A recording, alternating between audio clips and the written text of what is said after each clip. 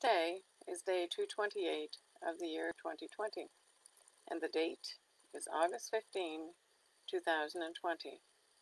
I'm reading from the New Living Translation of the Chronological One-Year Reading Bible. Today's scripture is from Ezekiel and Jeremiah. Ezekiel chapter 3, starting at verse 16. Heading, A Watchman for Israel. After 7 days, the Lord gave me a message. He said, Son of man, I have appointed you as watchman for Israel. Whenever you receive a message from me, warn the people immediately. If I warn the wicked, saying, You are under the penalty of death, but you fail to deliver the warning, they will die in their sins, and I will hold you responsible for their deaths. If you warn them and they refuse to repent and keep on sinning, they will die in their sins, but you will have saved yourself because you obeyed me. If righteous people turn away from their righteous behavior and ignore the obstacles I put in their way, they will die. And if you do not warn them, they will die in their sins. None of their righteous acts will be remembered, and I will hold you responsible for their deaths. But if you warn righteous people not to sin, and they listen to you and do not sin, they will live, and you will have saved yourself too. Then the Lord took hold of me and said, Get up and go into the valley. I will speak to you there. So I got up and went, and there I saw the glory of the Lord, just as I had seen in my first vision by the Kebar River. And I fell face down on the ground. Then the Spirit came into me and set me on my feet. He spoke to me and said, Go to your house and shut yourself in. There, Son of man, you will be tied with ropes, so you cannot go out among the people. And I will make your tongue stick to the roof of your mouth, so that you will be speechless and unable to rebuke them, for they are rebels. But when I give you a message, I will loosen your tongue and let you speak. Then you will say to them, This is what the Sovereign Lord says. Those who choose to listen will listen. Those who choose to refuse will refuse, but for they are rebels. Heading, A Sign of the Coming Siege. Ezekiel chapter 4, starting at verse 1. And now, Son of man, take a large clay brick and set it down in front of you. Then draw a map of the city of Jerusalem on it. Show the city under siege. Build a wall around it so no one can escape. Set up the enemy camp and surround the city with siege ramps and battering rams. Then take an iron griddle and place it between you and the city. Turn toward the city and demonstrate how harsh the siege will be against Jerusalem. This will be a warning to the people of Israel. Excuse me. Now, lie on your left side and place the sins of Israel on yourself. You are to bear their sins for the number of days you lie there on your side.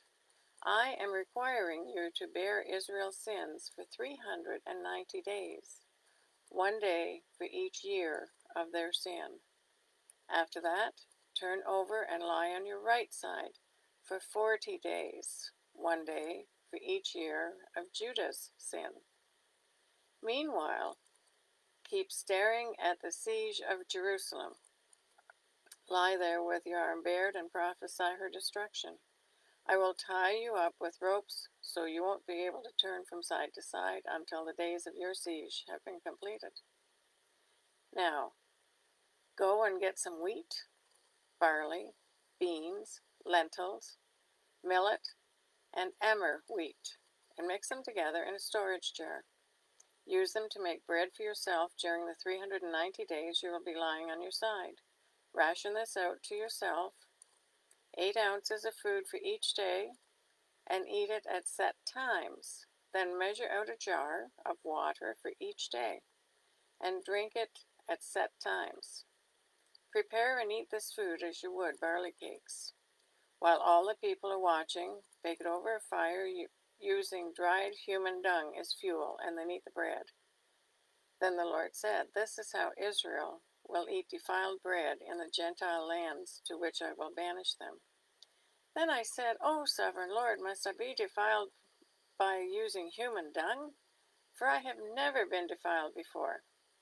From the time I was a child until now, I have never eaten any animal that died of sickness or was killed by other animals. I have never eaten any meat forbidden by the law." "All right," the Lord said.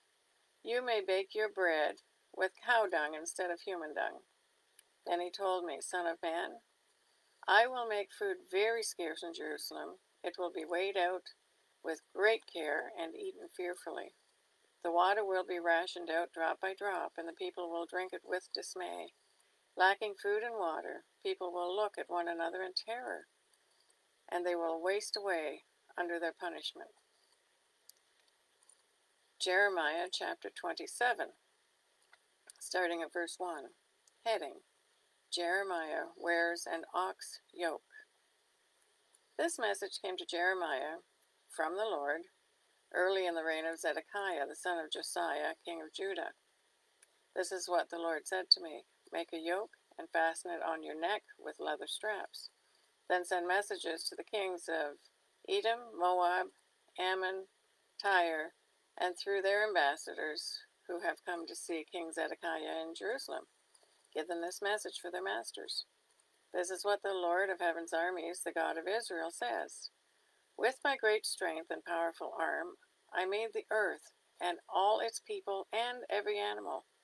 I can give these things of mine to anyone I choose. Now I will give your countries to King Nebuchadnezzar of Babylon, who is my servant. I have put everything, even the wild animals, under his control. All the nations will serve him, his son and his grandson, until his time is up. Then many nations and great kings will conquer and rule over Babylon. So you must submit to Babylon's king and serve him. Put your neck under Babylon's yoke. I will punish any nation that refuses to be his slave, says the Lord. I will send war, famine, and disease upon the nation until Babylon has conquered it. Do not listen to your false prophets, fortune tellers, interpreters of dreams, mediums, and sorcerers who say, the king of Babylon will not conquer you. They are all liars, and their lies will lead you to being driven out of your land. I will drive you out and send you far away to die. But the people of the nation that submits to the king of Babylon will be allowed to stay in their own country, to farm the land as usual. I, the Lord, have spoken. Then I repeated the same message to King Zedekiah of Judah. If you want to live, submit to the yoke of the king of Babylon and his people. Why do you insist on dying, you and your people? Why should you choose war, famine, and disease, which the Lord will bring against every nation that refuses to submit to Babylon's king? Do not listen to the false prophets who keep telling you the king of Babylon will not conquer you. They are liars. This is what the Lord says. I have not sent these prophets. They are telling you lies in my name, so I will drive you from this land. You will all die, you and all these prophets too. Then I spoke to the priests and the people and said, this is what the Lord says. Do not listen to your prophets who claim that soon the gold articles taken from my temple will be returned from Babylon. It is all a lie. Do not listen to them. Surrender to the king of Babylon, and you will live. Why should this whole city be destroyed? If they really are prophets and speak the Lord's messages, let them pray to the Lord of heaven's armies. Let them pray that the articles remaining in the Lord's temple and in the king's palace and in the palaces of Jerusalem will not be carried away to Babylon. For the Lord of heaven's armies has spoken about the pillars in front of the temple, the great bronze basin called the sea, the water carts, and all the other ceremonial articles. King Nebuchadnezzar of Babylon left them here when he exiled Jehoiachim, son of Jehoiakim, king of Judah, to Babylon, along with all the other nobles of Judah and Jerusalem. Yes, this is what the Lord of heaven's armies, the God of Israel, says about the precious things still in the temple, in the palace of Judah's king, and in Jerusalem. They will all be carried away to Babylon, and will stay there until I send for them, says the Lord. Then I will bring them back to Jerusalem again. Heading: Jeremiah condemns Hananiah. Jeremiah chapter 28, starting at verse 1. One day in late summer of that same year, the 4th year of the reign of Zedekiah king of Judah, Hananiah, son of Azur, a prophet from Gibeon, addressed me publicly in the temple, while all the priests and people listened. He said, "This is what the Lord of heaven's armies, the God of Israel, says. I will remove the yoke of the king of Babylon from your necks. Within 2 years I will bring back all the temple treasures that King Nebuchadnezzar carried off to Babylon. And I will bring back Jehoiachin, son of Jehoiakim, king of Judah, and all the other captives that were taken to Babylon. I will surely break the yoke of the king of Babylon, that the king of Babylon has put on your necks. I, the Lord, have spoken." Jeremiah responded to Hananiah as they stood in front of all the priests and people at the temple. He said, "Amen. May your prophecies come true. I hope the Lord does everything you say. I hope he does bring back from Babylon treasures of this temple and all the captives. But listen now to the solemn words I speak to you in the presence of all these people. The ancient prophets who preceded you and me spoke against many nations, always warning of war, disaster, and disease. So a prophet who predicts peace must show he is right. Only when his predictions come true can we know that he is really from the Lord." Then Hananiah the prophet took off the yoke from Jeremiah's neck and broke it in pieces. And Hananiah said again to the crowd that had gathered, "This is what the Lord says. Just as this yoke has been broken, within 2 years I will break the yoke of oppression from all the nations now subject to King Nebuchadnezzar of Babylon." With that, Jeremiah left the temple area. Soon after this confrontation with Hananiah, the Lord gave the message to Jeremiah. "Go and tell Hananiah, this is what the Lord says.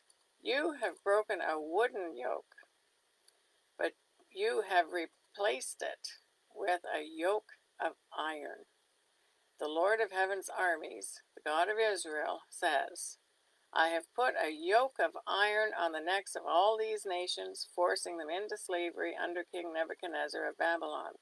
I have put everything, even the wild animals, under his control." Then Jeremiah the prophet said to Hananiah, "Listen, Hananiah, the Lord has not sent you, but the people believe your lies. Therefore, this is what the Lord says. You must die. Your life will end this very year, because you have rebelled against the Lord." 2 months later, the prophet Hananiah died. Jeremiah chapter 51, starting at verse 59. Heading: Jeremiah's message sent to Babylon. The prophet Jeremiah gave this message to Seraiah, son of Neriah, the son of Meshaiah, a staff officer, when Seraiah went to Babylon with King Zedekiah of Judah. This was during the 4th year of Zedekiah's reign. Jeremiah had recorded on a scroll all the terrible disasters that would soon come upon Babylon, all the words written here. He said to Seraiah, "When you get to Babylon, read aloud everything on this scroll. Then say, Lord, you have said that you will destroy Babylon, so that neither people nor animals will remain here. She will lie empty and abandoned forever. When you have finished reading the scroll, tie it to a stone and throw it into the Euphrates River. Then say, in this same way, Babylon and her people will sink, never again to rise, because of the disasters I will bring upon her." This is the end of Jeremiah's messages. That is the reading for day 228. God bless each and every one of you, and may God be with you until we meet again.